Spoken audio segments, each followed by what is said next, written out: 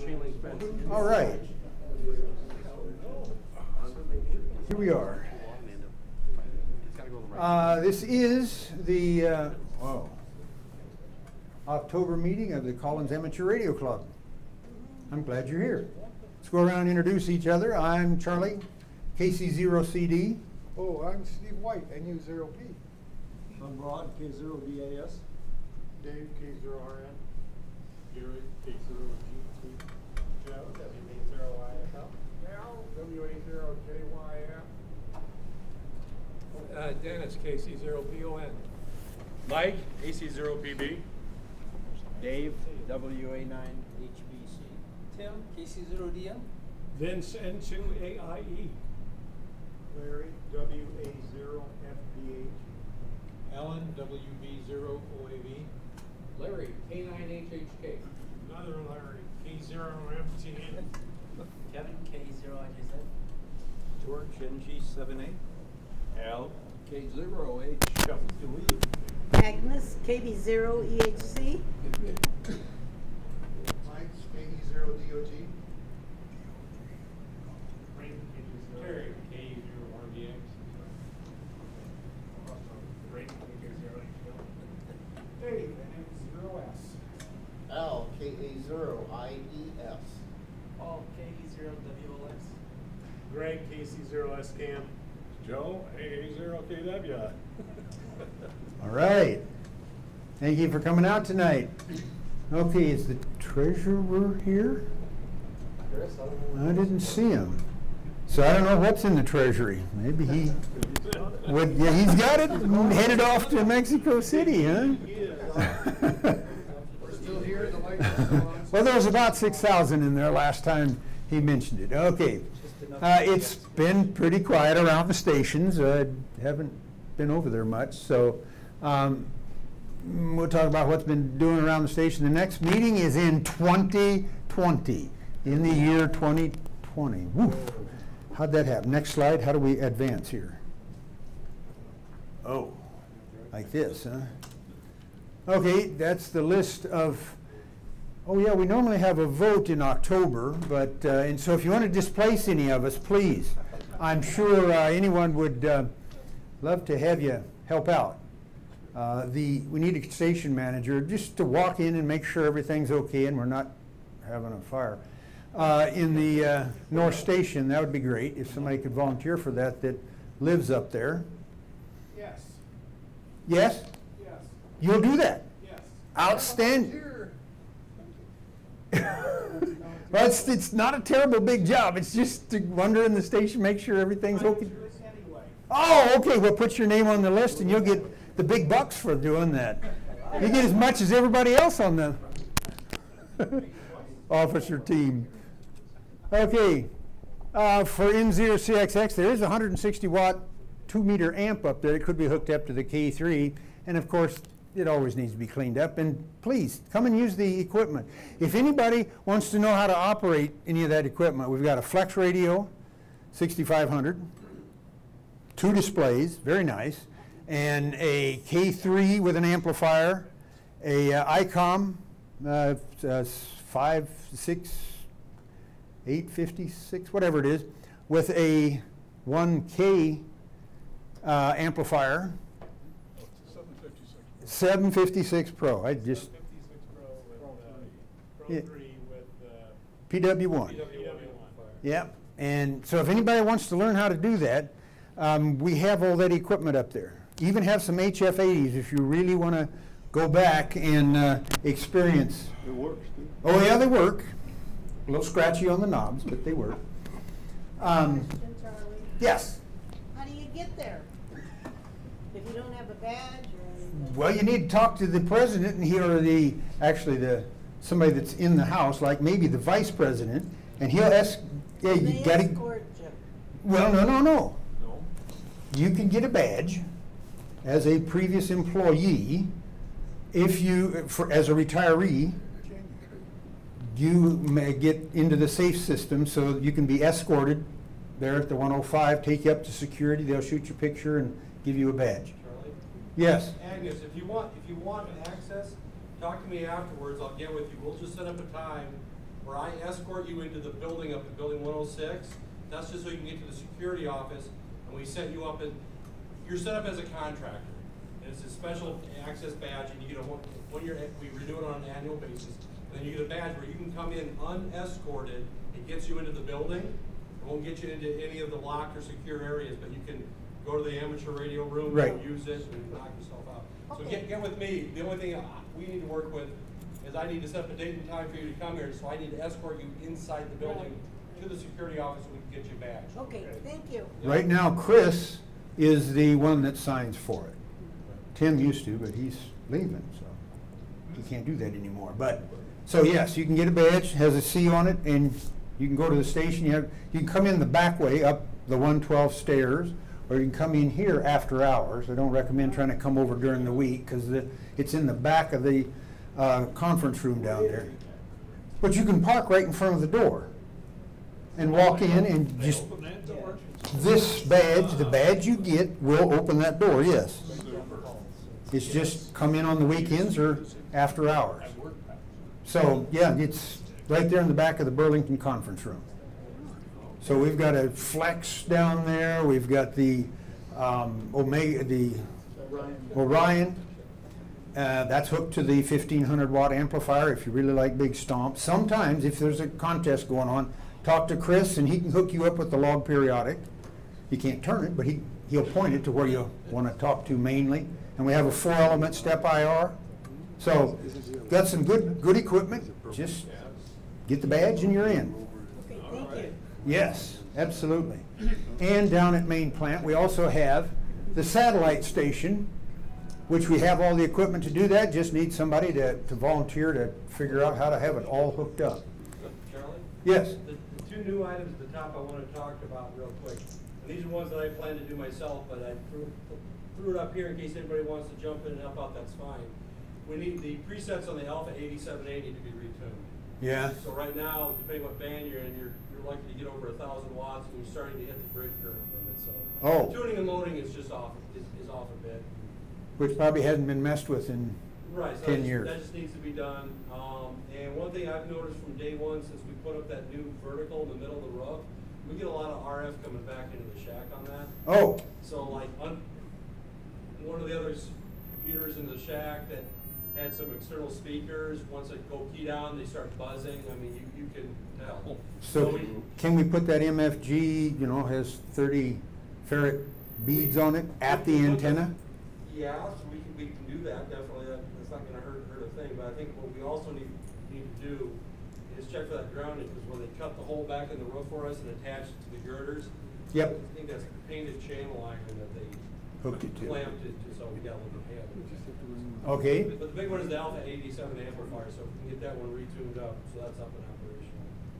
Yeah, we'll work on the I mean, it's ground. operational now, you're just not gonna put out a full 1,500 watts with it. All right. Okay, so that's kind of what is happening there.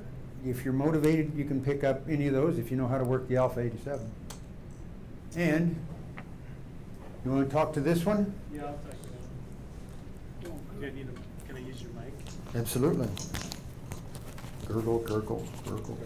I can just talk to you. Yeah, talk to Talk to the hand.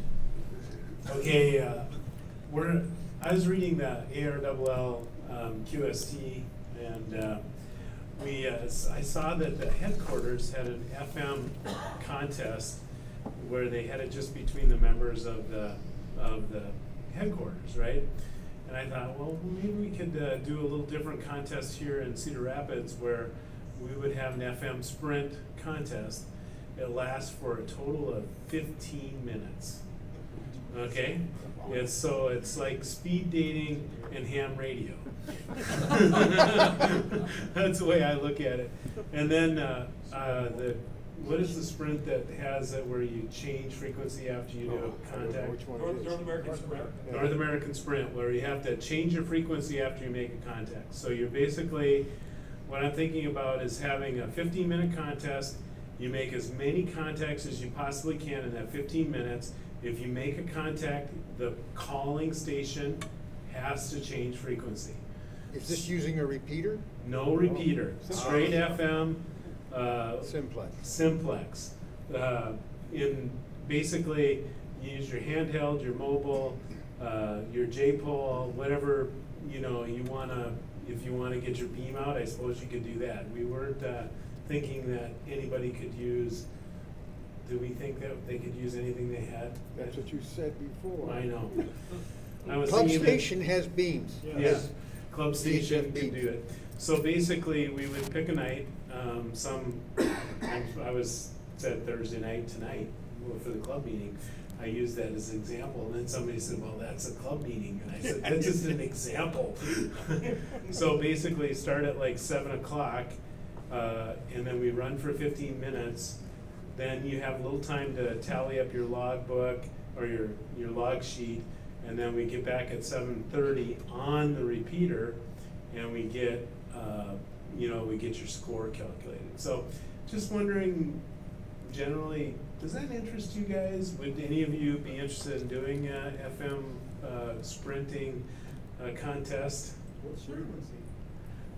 It would be, what I was suggesting is that we would use basically stay at 146, starting at 5.2 and going up the band, and basically stay in that, and basically maybe up to, what did I say in the meeting? I don't remember what you said. Like 148 or something. Go up the simplex channel so you get to the repeater frequency. That's okay. Yeah, basically before you hit the. We'll figure it out, Greg, and let Yeah, everyone know. yeah. I'll basically, it would basically try to narrow the band of frequencies you can use, because I really want you to have QRM and QR, get basically people conflicting with each other. Can you reuse a channel? Yeah. Okay. I mean, anybody, basically, once you made a contact, though, you have to rotate off if you're the calling station. So, does anybody understand it? I mean, I was gonna write the rules up a little better. Steve keeps pinging me to write the rules up. I just didn't do it. Sounds good. Make them up that day. But I was just trying to say, would you guys be interested in doing that? I'm not trying to put something together that is cumbersome, but just try to have some fun on the air. A comment? Now, this would be not just this club, but Seabark Yeah. as well. I mean, we want as many people as possible Yeah. to participate in this. Yeah, so It is fun. it's just, it's an easy thing to do. It's not a long contest. Mike and I have done the North American Sprint Contest. I like that because it's a 4-hour event and it's quick and it's done and over. It's not like a duration of a whole weekend. So it's kind of fun. You can do it at your home station, or your mobile. Get out into an advantaged area, maybe on top of a parking garage downtown or something like that. Whatever you want to do, but that's, if you guys think it's a good idea, I'll pursue it some more. And the power limitation? I was saying 50-watt power limitation.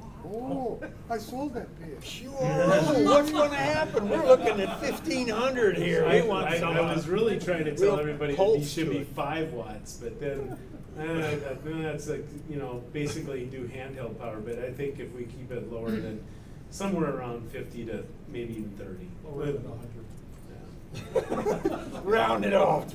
We can make it like a CB contest, They use 5 watts, but they're really using 500 watts, like generating their own Corona, right, Mike?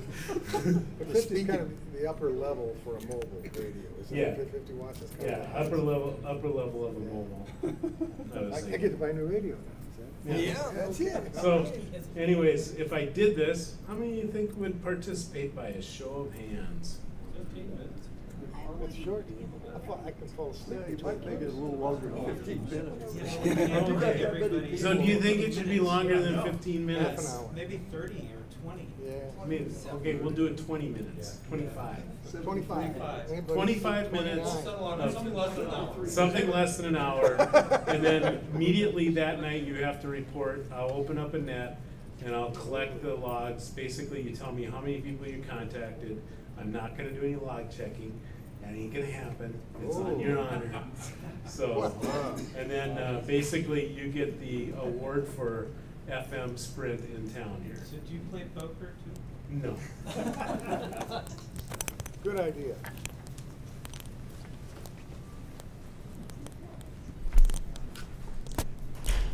And that was my role as the program, not programs, but activity my secondary rule. You want to bring? Yeah, bring up Tim's talk. So have you got these? No, so you put this on one pocket and this in the other pocket? Yes. Oh, yes. What? The Amateur Radio COP, which is loosely affiliated with this group, will have its next meeting on November 14th at 12 o'clock noon in the 106 North-South Conference Room. I will be the presenter, and I'll be talking about development of a 75-meter AM QRP transceiver. QRP? Yeah. What does that mean in AM? It's 5 watts carrier.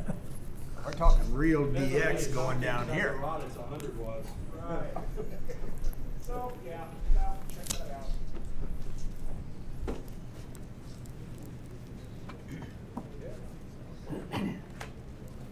Okay, this has been a fun thing that I've been working on for a couple years, a lot in the last year. Charlie has brought a lot of help to this thing.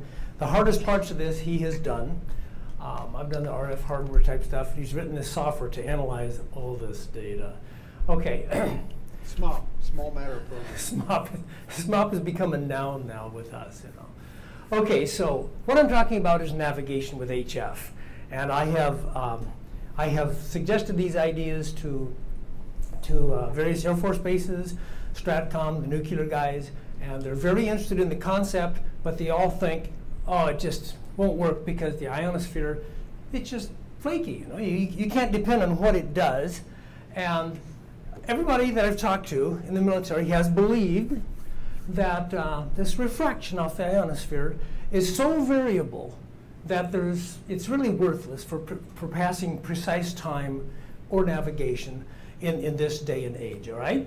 So we're going to look at what happens, and I'll walk you through it logically, starting with the ionosphere and then what we're doing with it.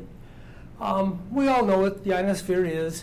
It is very, very thin air that has electrons stripped off of some of the atoms. So it's a plasma, and it's a bifringent plasma. There's a magnetic field going through it, messing things up.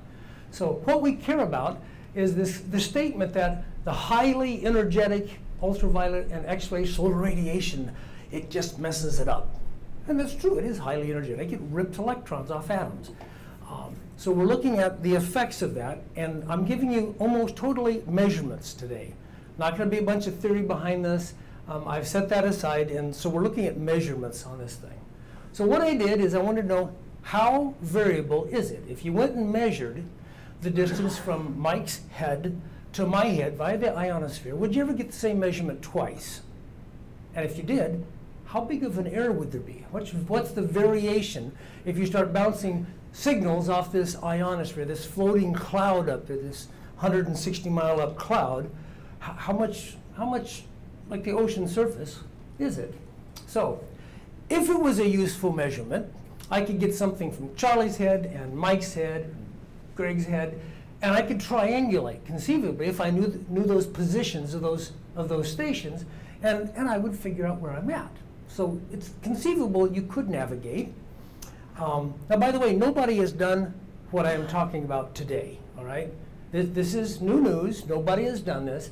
They've done a bunch of different things using Adcock stations during the war to get direction with amplitude and or phase, but they have not done this, okay? So this is new stuff. Now, the real issue is the cloud on the right. The refraction height does change as a function of frequency. To generalize, and you can look at vocab and look how it predicts, you will see that if the frequency is lower, the refraction later in the ionosphere is lower. And you go higher in frequency, it goes higher, it penetrates higher in the ionosphere before it refracts down. So what's the difference between refraction and reflection? A great deal. Sporadic E is a reflection. It actually bounces off like a piece of aluminum. It's rare. But in this case, we have a bifringent plasma. So what it does is a planar signal goes up, and it's influenced by the magnetic field, which causes it to rotate, and it'll refract down. Refracting is a prismatic, it's an optical phrase. So what happens is you have this spreading of a signal as it comes down, and because of the magnetic field, there's two refraction layers. It's bifringent. There's two indices of refraction in the ionosphere. So you have a right-hand circular polarized wave coming down. It's elliptical, actually. And a left-hand circular polarized wave coming down. And if the frequency is very low, they're coming down at different locations. Larry? Why do you even call that a form of lensing? It is, yes. Reflection is lensing. It's a lensing effect, yes. So the signal is modified. The signal is definitely modified. What you send up is not what you get down. And unless you're on the magnetic equator of the Earth, the best path for me to talk to you is never the best frequency for you to talk back to me on. It never is, unless you're on the magnetic equator. Larry? Okay. All right, so the idea of triangulating via HF is not nearly in the same category as line of sight anything. Line of sight comm, line of sight GPS, I mean, you're line of sight of the satellites. So we have a lot more variables, and they're complex, and they change. So it's a non-trivial problem, all right? So we'll talk about, if you're going to do this, these are what you'd need to know about the system, meaning the transmitters and receivers. So you want to find a beyond line of sight HF source that's transmitting from a known location, just to prove out that it's physically possible. It needs to broadcast at a known time. I need to know when it's going to do it. A known modulation format so I can analyze it. And I want multiple frequencies so I can characterize what the spectrum's doing. And because at night, one frequency doesn't work, in the daytime, it does. So you need multiple spectrums. Multiple locations to do navigation. And there are choices. Without doing anything extra, you can listen to WWV, Colorado, WWVH in Hawaii, and then CHU up just outside of Ottawa, Canada. So I'm not going to go into this. This is the format that WWV broadcasts in. The other stations transmit in a different format. But if you take all those drawings and reduce it down to words, it's interesting and it's kind of fun, all right? You get this tick when you listen to it once a second, and each tick is only 5 cycles wide. It's 5 cycles of a 1 kilohertz tone, and it's AM modulated. So there's no phase, it's the amplitude of the carrier, right? You don't have to have it tuned right. You don't have to have it tuned right, it's AM. To make the tick stand out more, there's lots of things being transmitted. It's like a bagpipe where there's a drone in the background. Most of the time WWV is transmitting, there's this tone in the background. But before the 1 second mark happens, it's a 40 millisecond wide thing. So for 10 milliseconds before the absolute second, which is an atomic standard, they shut off all these goofy tones they transmit, and there's dead silence. There's nothing being transmitted, no other modulation. And then you get these 5 cycles, and then there's 25 milliseconds after it. So 10 cycles before and 25 afterwards, completely dead. There's no modulation. It's easy to look for those 5 cycles. Now, 29 and 59, they're missing. They don't have tones. They don't transmit those ticks. So in a minute, you only get 58.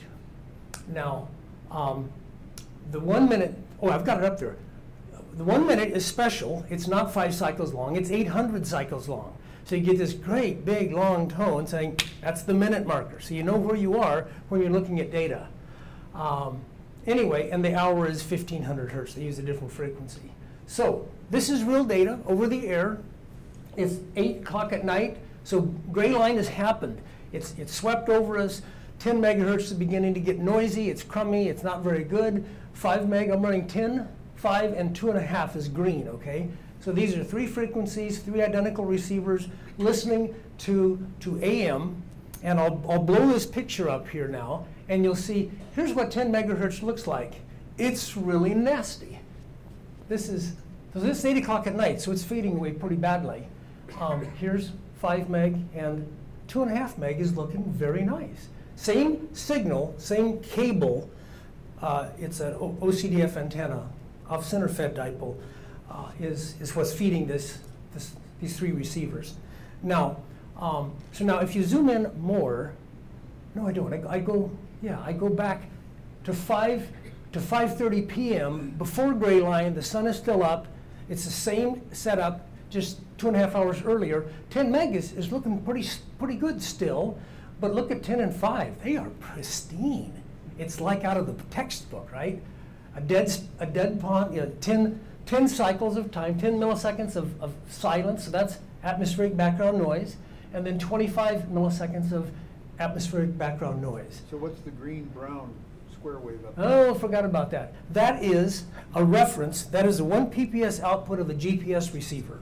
So that vertical edge is within the satellite's the cluster's tolerance. That is the definition of time 0 at Fort Collins, Colorado. All right. So if you look at that, if this was zoomed up, you would see that number there is approximately 4.2, 4.18 milliseconds. The propagation time from Fort Collins, Colorado to here. At HF. At HF, right. At this frequency, right? Because it does change some with different frequencies. 10 has more cycles than the 5? And the 15 has more cycles. You get really interesting things happening during gray line. During gray line, what happens is there's phenomena in the ionosphere that ring and stretch it. It happens. Moreover, if you wait a little bit, this thing will disappear and it'll reappear over here 20 milliseconds later. What's happening? Long path. It's coming around the world the other direction. And that confused me for quite a while.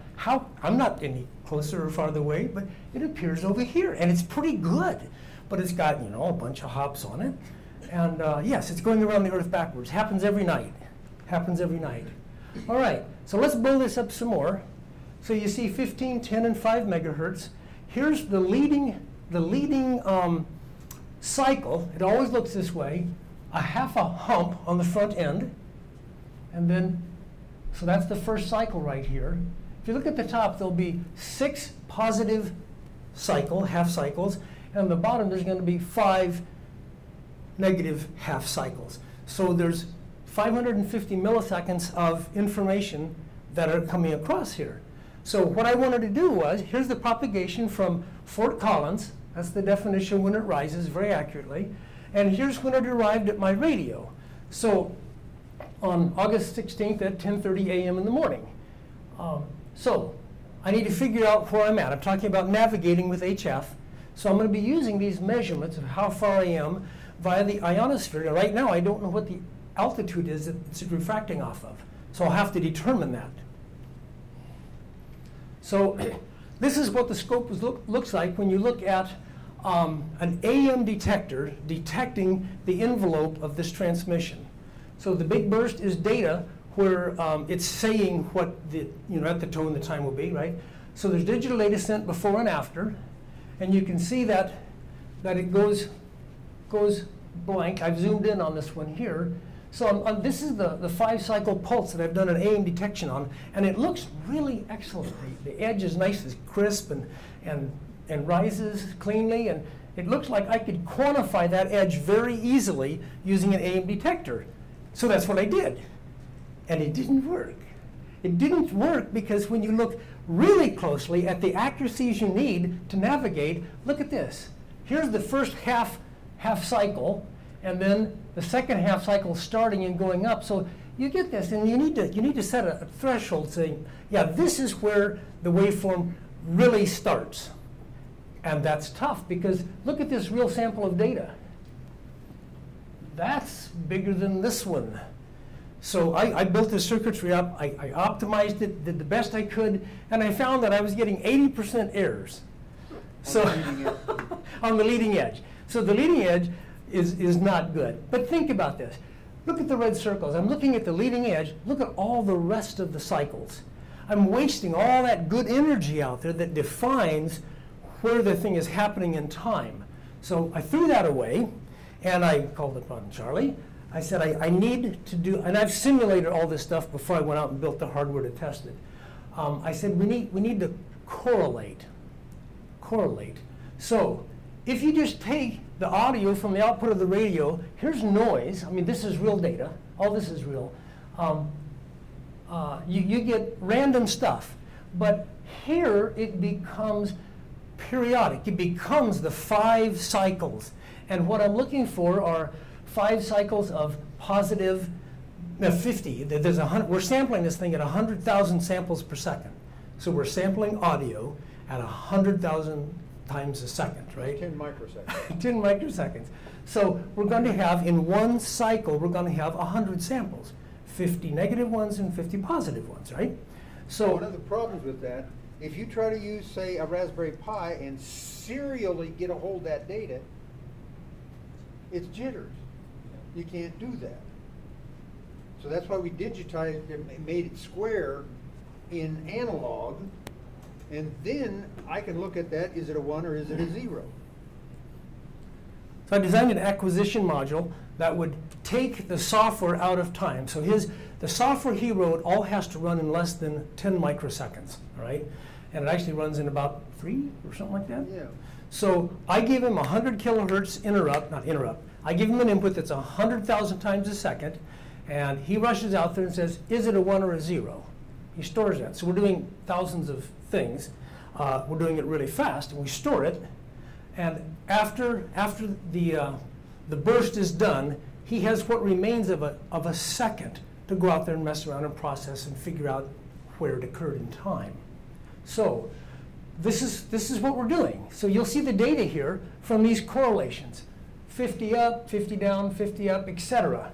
And the beauty is it's getting 95% of all the 1 second bursts. They all show up now. They all show up now with a remarkable consistency. Now, when you correlate and you run a sine wave past it, what happens is the first time you come in, that when you hit the first cycle, it says, yes, some of that matches the 5 I'm looking for. And then as you move it more, when you move it 50 more, you get a maximally not correlation. You get an anti-correlation because the 50 in the front are 1s, and now they're lined up with 0s. So what you do is you get an inverted, you get a negative correlation. Here's the first one. This is the anti-correlation. There's another correlation. Here's the anti-correlation. Now, so that up there right there is when all of them match the best. Since there's 550 samples across the 5.5 cycles, the maximum possible would be 550. Would be a perfect correlation. We've never gotten that. But we've regularly gotten over 500 when the noise is not too much. So that's what a good correlation looks like. Now, see, we're up near 500. We're a little over 500 there. Now, this is noise. The correlations look the same with some noise because you're getting 1 kilohertz stuff. But look at the correlation. Random noise would be 250. And if you look at all across this, we got some 300s and some 200s, and it's random noise. So we have to reject things that have a low correlation regardless of when they occur in time. This is, what is this? We have to throw this one out too. It is the minute marker. It's the 800 cycles of minute marker. What happens is the correlator slides across, and way out here, you get a number the last time before it went away. And you know it's wrong because you'd have to circle the earth a couple times to get something that long. So we have software that looks at the data, looks at the correlation, and throws away things like second 29 will never happen. Second 59 doesn't happen either. So we have to parse out some of the data. Here's where I am, 691.96 miles from their transmitting antenna. And this is what some real data looks like on a given day as far as what the ionosphere was, because I solved backwards. I said, here's what the elapsed time really was, and I know what my distance is, so the altitude had to be that many miles up, 178, which is just about what vocab says it would be. So the question is, how much does it move up and down right. over time? This is a graph of 3 minutes of measurements that we took, where we have 240 measurements. 179 of them are valid, meaning I took out the 1 minute markers, I took out the 59 and 29 second bursts. I took out ones that had very low correlation that didn't make sense. Though, I mean, it's real noise is what it was. And when you look at it, it's not all that goofus. There's not that much ionospheric variation happening in terms of distance, the 900 some odd miles from here to there. So now when you blow up just that top part, this is what you get. You get a variation of about 35 miles, plus or minus 35 miles. So if... So how much does it move up and down? If the total distance changes by 35 miles, then it moves up the cosine of that. Well, it'll be a little less. It's about a 30-mile number. But what you see is that this red line is simply a running average starting, and it's 120 seconds long. So after 120 seconds, it's pretty much indicating what the arithmetic mean would be, what the average would be for those numbers. And I'll come back to that red line in a bit, but is the raw data will give you a number within about plus or minus 35 miles. Now, what's that good for? What's that good for, right? Now, I took this data to Scott Air Force Base, which is where the KC-135s fly out of, okay? Now, and I was talking to them about a nuclear event type scenario when they actually fly the nukes and the KC-135s have to go out and do their thing. And they described a scenario. It takes two tankers to help a bomber fly all the way, to enable a bomber to fly all the way to Asia, and 2 more tankers to enable the bomber to get back to the coast, right? So, if I was a bad guy and I was going to attack the nuclear bombers that can withstand all this nuclear stuff, I would simply EMP the Pacific. Right, that's what I do. And by the way, you can read this all online. There's not any news here at all. And that's what would happen. So just one 250-mile exoatmospheric nuclear bomb puts out EMP, you get a 1,500-mile radius circle where the transistors will be popped. So let's look what happens. Remember, I'm talking about HF navigation. What happens when that happens is your bombers will splash. They have to have the tankers. So if you look at the 135, its cockpit will go dark. That is a quote from them at Scott Air Force Base. The KC-10, it's not just going to go dark. That sucker's going to splash. It's a fly-by-wire. And when their mission computer goes away, it will splash. Now, the brand new KC-46 that they're so happy with, it'll splash too. It will go down. It's irrecoverable. Now, the 2 bombers, they will splash when they run out of gas. All right? So it's a very serious threat. All right? It's a very real, serious threat. Now, when I was talking to the guys down at Scott, they said an amazing thing. They said, this is a fly-by-wire airplane. The throttles are even cable controlled because Congress wouldn't let them upgrade about 15 years ago to electronic control. So they still have cable control. They said it's tough, but with 2 pilots, yes, you can fly a KC-135, and he says we can even deliver fuel if we just knew where the bombers were. Okay? Well, when I told them that I could tell them where a B-2 was or a B-52 was, and I could tell them where they were within a 50-mile circle, they said, oh, we can do our mission. I mean, it was goosebumps went down my arms because they said, oh, we could do our mission if we just had that capability. So plus or minus 35 miles is totally sufficient for these guys to save those bombers from splashing. They can do it, and they can do it with HF, and it's something you can put into an ARC 190. ARC 190 has EMP protection built into it, but nothing else in the Bowman airplane does. So you have an EMP-capable modem, an EMP tablet, put Charlie software in it, and some stuff. Have other stations transmit, like HFGCS transmit tones. And yeah, that cockpit will be black. This is a quote from them. If you can get us within 50 miles, we can complete refueling with a dark cockpit. A little tablet. B-52 is over there. So there's a real example on why I've done some of this research to support that scenario. Okay, 35 miles. Now, how accurate can it be? Those are raw measurements. So even with raw measurements and no filtering and no magic, no special software, no Kalman filters, it has a useful role. And the second thing is I'm going to talk about is what can it do? If you look further, I showed you this chart earlier, and when you look at those running averages, if you give me 2 minutes, if you give me 2 minutes of data, 1 second, 2 minutes, 120 samples, I can work it down to where I can get a distance of 1¼ miles. Remember, it's coming off the ionosphere, and the ionosphere changes. So for a period of time, for this period of time that I have measurement accuracy, I can get down to about a mile, mile and a half, something like that. So you're saying within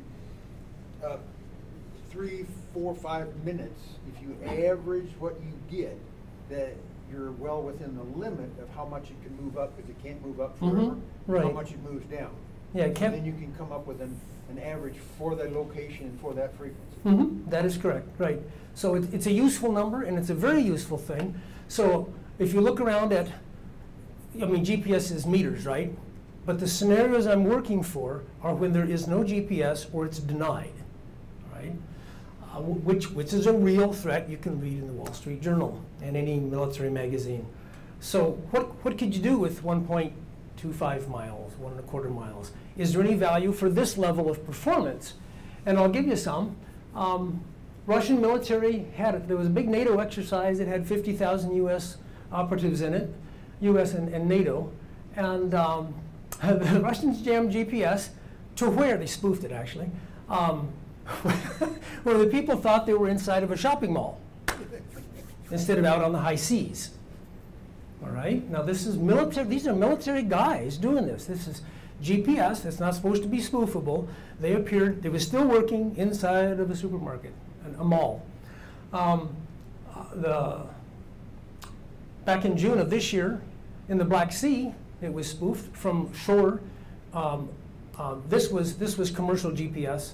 It was spoofed. There was a bunch of tankers. There were some military ships in this same thing, but all these tankers immediately stopped because they were told they were sailing on land. Right, that's what their GPS solution was. You're sailing on land. So they stopped because they weren't sure where they were. They are so dependent on GPS. Now, these are articles that you can pull offline. Russia publicly is saying, I'm going to do GPS. I'm going to wipe out your GPS. Because they know a number of our weapons systems must have a GPS solution or they won't go boom. They won't work. Position, navigation, time strategy, GPS, we're admitting publicly it's not enough. GPS is simply not enough to fight today's battles. This is serious, jammers that can disrupt uplinks and downlinks. So it's everywhere. And this is kind of funny because this was in Hong Kong. There was a big show, you know, with ladies in pretty dresses and all these jewelry and all this kind of stuff. And they had drones. They had 46 drones flying, filming this outdoor event with all these elegant type things. And yeah, mainland turned on jammers and all the drones crashed. Some of them flew away. Some of them flew away. But commercial GPS, you think? Or that I assume would be completely commercial. Yeah, right. So anyway, GPS denial is a real threat. So our solution is pseudolights. Pseudolights are a GPS transmitter that have other sources of information. One of them might have GPS as a measurement. One of them could be a star tracker feeding it real measurements. You could have maybe distance measuring equipment like a TACAN or a Link 16 that would tell you where you are. And then the pseudolight transmits it in to some poor slob that is truly denied. He's in the middle of the battle. He has no GPS. He listens to these pseudolights that transmit faked up GPS.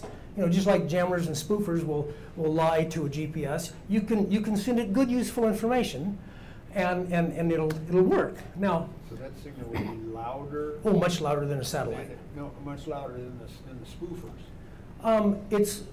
It would have to be, or it wouldn't work. Yes. So it's line of sight. So it is line of sight. Yeah. 12 miles. Yeah, it's a short distance. It's a tactical thing. Pseudolights are a tactical thing in general.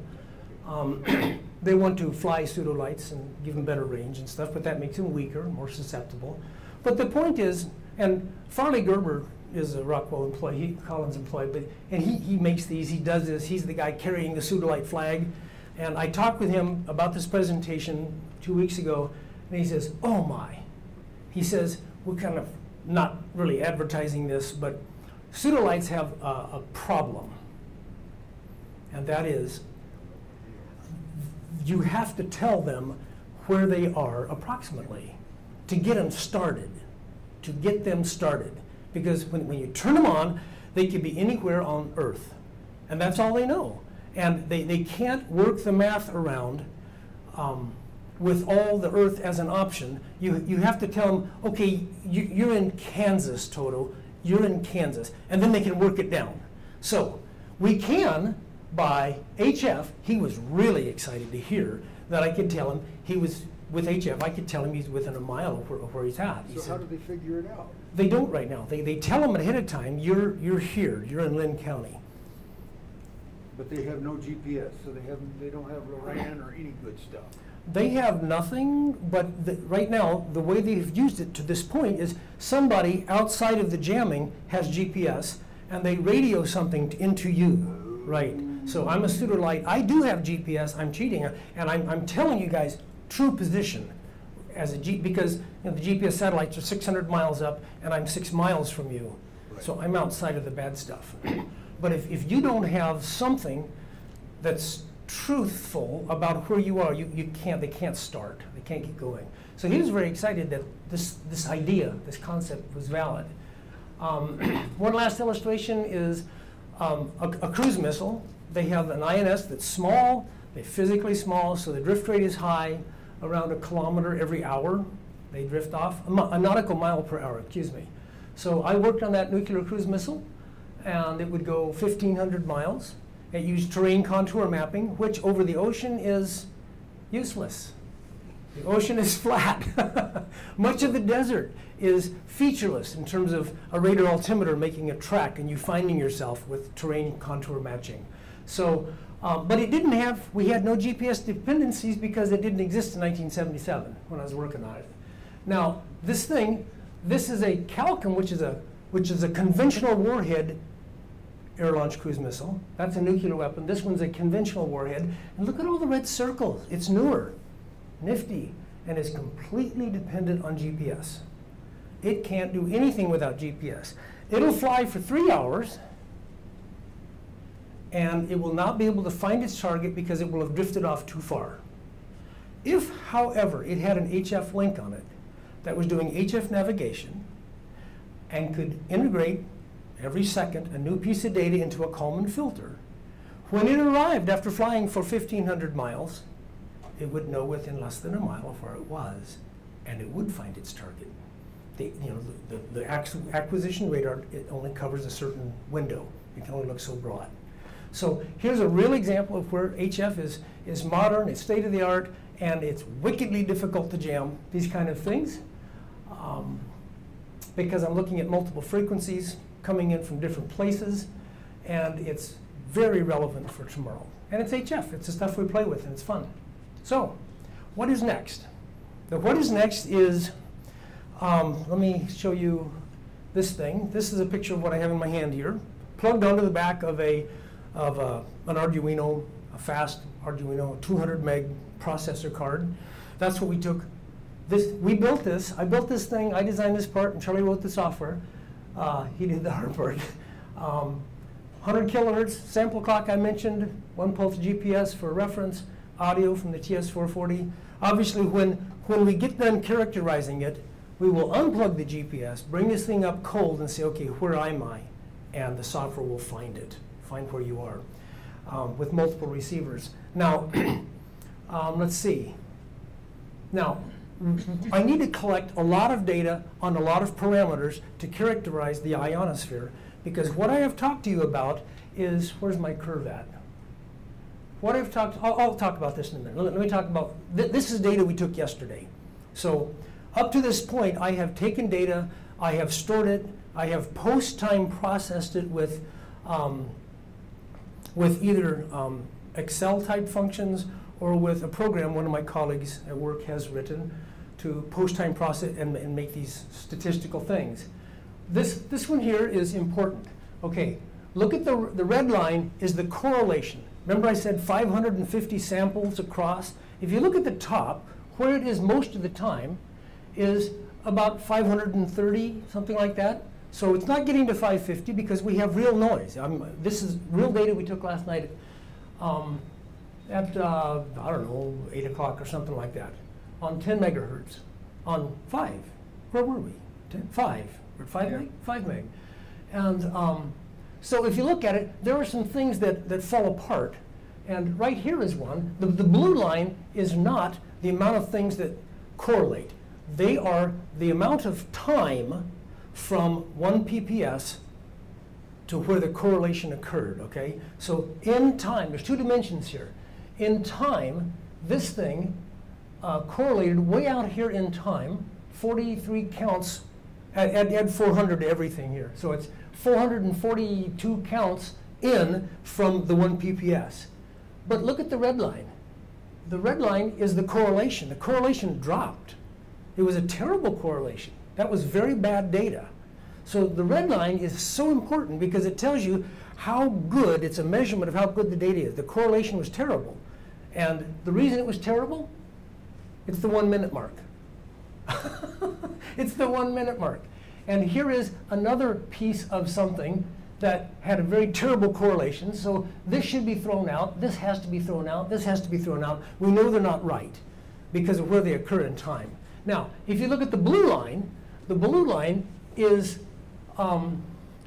the time of arrival, and it's hovering about this point of about 38, something like that. So 438 samples after 1 PPS. By the way, that is how far we are from Fort Collins, Colorado. 4.38 milliseconds from Fort Collins, Colorado. Yeah. So if you blow up, if you throw out those big peaks that I told you, because they're wildly wrong and the correlations are terrible, this is what you get. You get a deviation of, I don't know, 5 to minus 10, and this is in microseconds. A mile is 5 microseconds. So look at this. This is a mile. This is a mile. This is 2 miles. That's pretty good. That's raw data. So it's better than the data I showed you before. This is at night. The other one was in the daytime. There's less variation. This is very smooth data. So the reason we need to collect a lot of data on a lot of frequencies is that it changes with time of day. VOCAP predicts that. VOCAP does. So here are some measurements. I didn't stay up all night, but I got up at night to do it at 3 in the morning. So this is the same frequency, same setup, didn't even turn it off. So what happens is this is the refraction altitude in the ionosphere. So unless you've characterized it for an area, now remember, Brazil's going to be different than the US. Brazil has different ionospheric characteristics. It's in a different part of the magnetosphere down there. So we're talking about a lot of data would have to be collected, and this is one frequency in one location. So to make a good technical write-up to show the possibilities, the intent is to run this thing for a year on 5 different frequencies in the HF band, and then boil it all down into a map so that when I don't have 1 PPS GPS available, when GPS is gone, I can take my database for this area of the world, between Colorado and here, and Ottawa and here, and I could tell you from, now these measurements are very repeatable for the last 2 months. I've been checking this. For the last 2 months, they're very repeatable. Now, in January's probably not going to be like August, right? Because the ionosphere is not heated up so much during the day, and the nights are long, the darker periods are longer. So it'll be different. It's probably going to be shifted down. So I need monthly maps, like VOCAP uses monthly maps, and as a function of frequency, multiple curves. And then when that's done, I should be able to throw GPS away and say, what day is it? It's Christmas Day. I go to my December map, get the frequency, get the curve for that, measure what it is, and I should be able to tell you where I'm at. So that's what's happening. So, questions? In the back, Al. 11-year cycle's gonna probably change. Absolutely, you bet. There's parameters and parameters and parameters, and right now this is for a smooth sunspot number of 12, and it's going to be 80, you know, so in 6 years. So, question? Would a worldwide setup involve placing several WWVs throughout the world? Well, yes, because WWVH, I can hear it, it's weak, I can get some data off it, but that's a long shot for HF, 5,000 watt transmitter. So yeah, this thing is probably good for, I don't know, 2,000 miles. That's my guess on how far I can go with this data, a radius or something like that. Now, when you go that far, you need to watch what the magnetic thing is doing. If I'm going east and west, that's probably valid. If I went 2,000 miles south, yeah, I think I'm into a different region, and I'd have different properties down there. So obviously this is way bigger than what I'm doing, but I'm laying a foundation of something to show that it's credible if you put in the homework to figure it out. Still? Well, then that also means for the military, for a worldwide operation, then they need to characterize various segments of the world, like you're saying, you would characterize this area. Right, but between ERIC transmitters and HFGCS and the COTHA network, the military has a lot of HF transmitters available to transmit time markers, not every second, but every 20 seconds or 30 minutes. Or, you know, they can do this. They can transmit stuff. And because almost all the time we're not fighting wars with HFGCS, particularly nuclear wars, it can be characterized. We have time to characterize it. So the resources are there if they believe the idea, and if they're serious about operating with no GPS and GPS denied, the resources are there, they can do it. It's a matter of programming. It's a SMOP. Mike? Yeah, it sounds like, and correct me if I'm wrong here, okay, so say you can collect all this data, you still need, as Rodney was mentioning, fixed site locations, or locations that you know about, that generate these beacons. So what you've done is you've taken GPS and put the satellites on the ground. Yeah, of course. That's exactly what I've done. Essence, right? Yeah, So, that's true. Yeah. Now the beacons would not transmit, in the military mode, they would not transmit signals you could hear, really. You would actually transmit a transect PN code that would be down in the noise. It would be difficult to find. What you're doing, let's see if I can think through this, is that you still have your targets, they just may be harder to find. Yeah, yeah. I mean, WMT be a good example. You would put a transect code and transmit it as a subcarrier on WMT. And unless you knew what you were looking for and had the codes of the day, you wouldn't see it. And that implies that in foreign countries, you also have access to some sort of... Yeah, you'd have to have... You put a mobile station up somewhere. Right. Within the U.S., it's not a big deal. We have our resources to do it. I think you'd have to be within 2,000 miles, really. So it's very similar to the Loran system, Loran C, that I used down toward Antarctica 40 years ago, which had long been decommissioned. Yeah, Loran was ground wave, and you still have to characterize the dielectric constant between water and yeah, there was monotypes. Yeah, that was the same. And they were 200 kilohertz, yeah, something like that? Omega systems was really, and that was plus or minus 10. The Omegas were plus or minus 10. Yeah. Back to Rob. Aren't you also still susceptible to spoofing and jamming? Sure, that's why you'd have to have transect. What was the question? That's what I was susceptible. Everything I've said is susceptible to spoofing. That's why in a military system, you wouldn't use a simple thing like WWV does. You would use a transect code, a crypto type 1 derived transect sequence that was transmitted once and never repeated. You'd have to do that, yeah. Jamming is still an issue. Jamming is an issue, right? That's why you need a multiplicity of transmitters and different frequencies. There is. QRO, yeah. Al? You were trying to say earlier that the tankers over the Pacific would have an advantage if they could do this HF stuff. But the scenario you set up would actually be a perturbed ionosphere. So that would not behave the same way as the data that you collected. You're right. And this I can't go into. I have looked at the Starfish Prime data for nuclear simulation and what happened specifically in the HF band during that time. And I have data that shows that this will work usefully for the military, and I've presented that to Stratcom. And I went into a skeptical audience. One of the gals, a PhD nuclear physicist, she walked in and she says, now do not use persistence and HF in the same sentence with me. I'll walk out. She's pretty hostile. And I very carefully, for some reason. And so when I finished presenting the concept, it was a classified meeting on Starfish Prime. Starfish Prime is a nuclear weapon that blew up 250 miles up, 19 miles south, 19 miles northeast of Johnston Atoll in 1962. It's the last time we have data, and it was the most heavily instrumented nuclear blast that we did. It upset the power company In Honolulu, blew out lights. Yes, it's not non-trivial, and it wasn't planned. It was planned. They didn't tell the Hawaiians, but right. Well, yeah.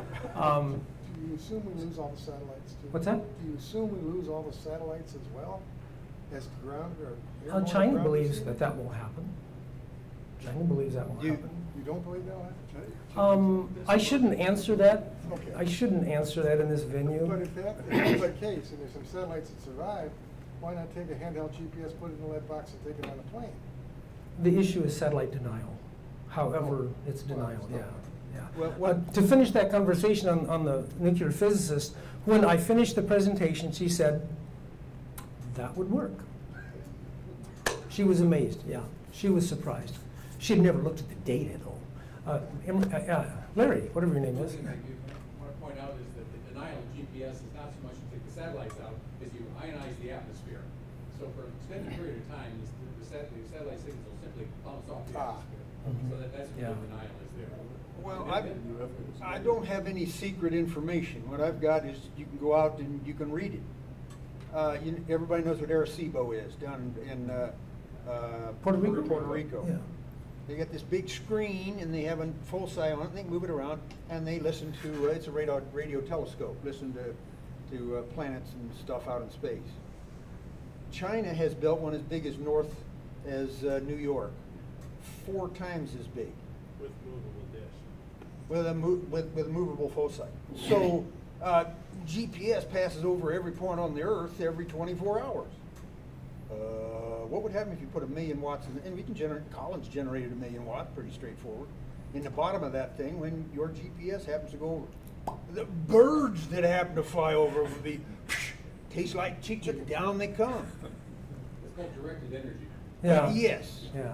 Now, you can protect against that kind of thing, but you have to design for it way back at the start, and most GPSs are not designed. Unlike Arecibo, which is a radio directional antenna. That's right. And one thing under that, there actually is a limit as to how much energy you can put into the atmosphere before it ionizes. Yes. So the experiments that I've read about or looked at said that you can't really originate at a real low altitude with that much power without losing an awful lot of it. It might end up being maybe laser type, but not an RF. You realize the Chinese, unlike Arecibo, the Chinese have made this an optical reflector as well as RF. So it'll do optics. Yeah, That's the secret. it is. Question back there? So taking a step back before, the data point that you seem to be using primarily, but always look for those 5 peaks going forward. Are there any other potential data points that happen once it bounces off the ionosphere that maybe, or refraction or some other signal that might be able to be used as well? Or just look at the other potential just data points might be out there besides the one that you work with? I've done some double hop stuff where things have come from Hawaii, and you can see them. They don't occur as often. It's weaker. CHU up in Ottawa had a different format, same idea. They put out a tone on the second mark. So using WWV is just something that's in place right now that I can use to show the principle. I'm really caring about ionospheric measurements. An actual system wouldn't look like this. It would be a military thing. It would have cryptographic protection and transect. Well, I mean, like the delta when the frequency shifts once it bounces off the ionosphere, for example, would that be fairly consistent?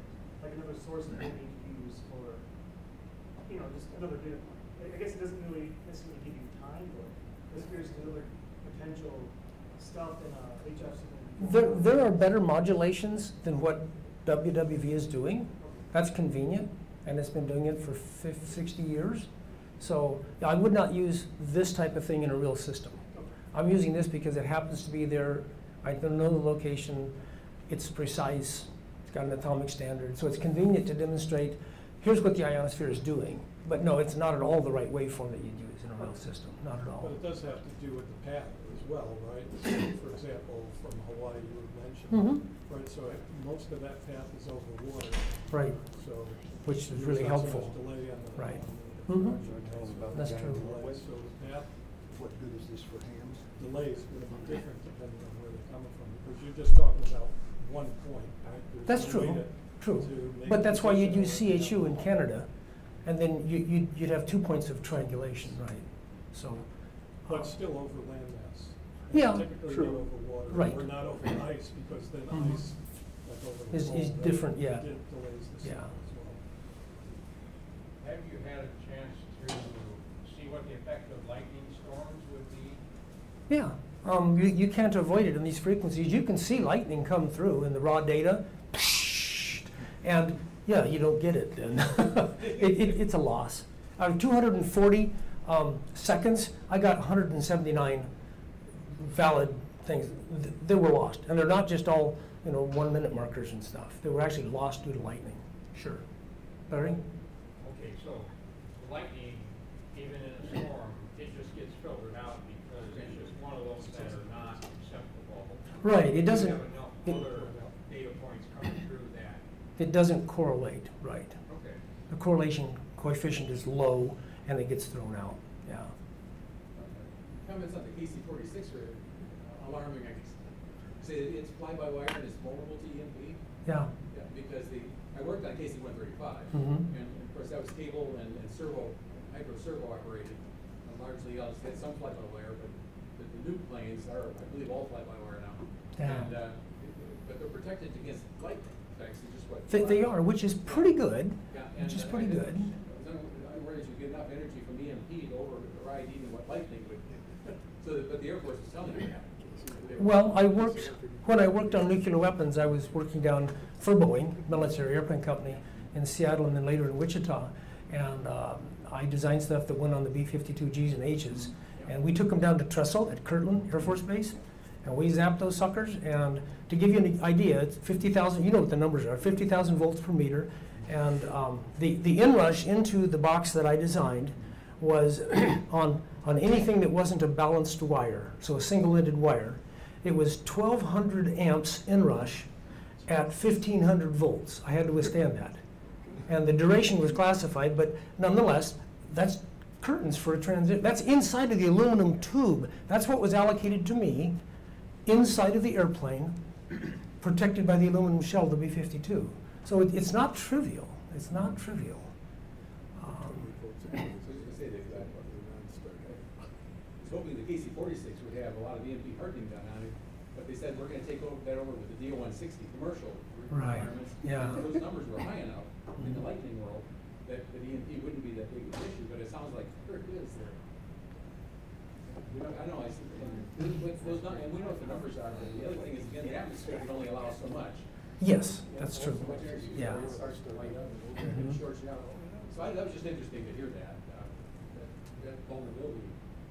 It was very surprising as a taxpayer You know, the to be told that. People are working a lot on optical now too, where by all the areas of control have their own power, but all these signals come in optically, so you can't have an electromagnetic effect on this unless you somehow darken or cut the optics. Yeah. So maybe we're looking along those lines too. Yeah. Because these new lithium batteries, which everybody's concerned about, would be required in large numbers Yeah. all over the place to keep everything running. So. That's true. There's one other thing. What about inertial aiding? Is that figured as part of this? Well, anytime you have high noise data like this is, an inertial, an INS would be, you'd have to have it. I mean, for short-term stability. So a Kalman filter, an INS, and this should give you your nav solution. Because they would carry you on for a while after the EMP hit, let's say. Oh, yeah. Well, Give you enough time to get the HF. right. As long as it didn't die. In the case of the 135, they said their mission computer will go south. It'll go dark. Yeah. Was a question over there someplace? Yeah. Dave? Yeah. There's also the 60 kilohertz WWDC Yes. signal, Mhm. which of course is 1/100th of the frequency that the HF is. You've got 1/100th of the resolution, but it also has a separate propagation mechanism. It does, yeah. That's less susceptible to Mhm. variations. Is that of any utility at all? Absolutely. I just haven't gotten to 60 kilohertz yet. I can receive it, but I haven't processed it yet. Yeah, you're right. That's on the menu to do something with. Anything else? I guess that's it. Thank you. I will tailgate here on this. We ended up using the a thing called the from Adafruit called the Grand Central, which is a variation on the Arduino 16 meg Metro. If you go back to the original about 10 years ago, an Uno ran at 12 meg. Not very fast. One of the problems is, even if you use a Raspberry Pi 4B, which runs at 1.5 gigahertz. Get on the mic, please. Oh, just, You want the handheld one? yeah. Well, he's over there, whatever. Yeah. Turn it on. Red light. Oh, there you go. Okay, so the idea is there's only 40 pins coming out of this thing, and most of them are not parallel. They can be, and the problem is most of the thought here, if you want to run a serial, or if you want to run audio, you want to record audio, you got to run I2C. And if you see some of those things, and I have a couple of them, they say, oh yeah, we can run 400,000 samples per second. How that works is normally you tell the A to D that you want data and it with an address, and it comes back with the data. The problem is that handshaking back and forth is 3 times back and forth. How they get that speed is they say, okay, now what I want you to do is send me this many samples for the next, whatever, 2 seconds. That doesn't work for us because we need the thing accurate within a microsecond. Well, that's pretty much asynchronous data, which works fine for voice, you know, okay, big deal. But that's not what we want. So in another project we're working on, we wanted parallel interface, a 12-bit A to D and a 12-bit D to A. Well, so that's why we went with the thing called the Teensy, which is this size right here. It runs at 240 meg. Now that thing runs at 1.4 gig, but they bring out 54 pins. And you can put together 12 in and 12 out. They're not really in sequence. The C register has 12 bits in a row from 0 to 13. But the B register has 0 through 9, and it skips 10, and then you get 11. Why they didn't bring them all out at one whack, I don't know. But anyway, we worked around that. So that's what we're using for the experiments we're doing. So it's kind of interesting to see the range of how things have changed. About the time you get designed, get something figured out and designed, then they come out with another one. Right now they have this thing, which is running at 600 meg. And it's about 4 times as fast as this one. So there's a whole range of stuff. Like Kim says, you want to run a nail through this, the old one, say, come on, guys. Anyway, so that's kind of how we've arrived at the point where we've arrived. You can't really get 10 microsecond sample consistent with a Raspberry Pi because of this whole serial thing. But with this, we can. Basically, what the software does, what Tim does, using the 1 PPS, I hang up until the 1 PPS falls. And then I hang up until the 1 PPS rises. And once it rises, that's the rising edge. And then I go into the 100 kilohertz signal and wait for it to rise, and then I start taking data. 1,500 samples. And once I get 1,500 samples, then I run off and start sliding a sine wave over it until we get the biggest number of the highest number of correlation. That's what the SMOP is doing. So any questions? And look at the range of stuff I've spent money on as they come out with a new one. Well, I gotta see if it's any faster. Sucker. Okay, thanks for all coming and hope it was interesting. If you have questions, bring them up.